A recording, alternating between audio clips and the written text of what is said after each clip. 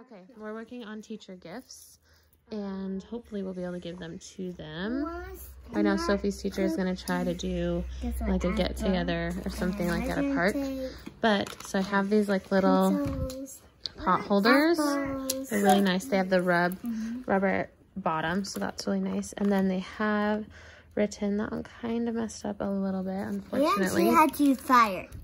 And it says, "Thank you for making me one smart cookie." Yeah. Then we have these fun little squish measuring spoons. And look at the back. It's squishy. I got them from Target. I and ordered the small ones aren't that squishy. I ordered these little pot holders just from Jane.com. And then I have these. Okay, guys. And then I got these little chocolate chip cookie mixes to put inside of them.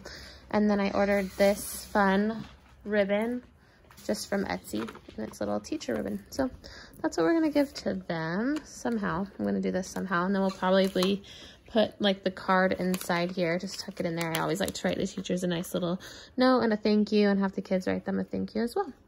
So that is our teacher gifts this year.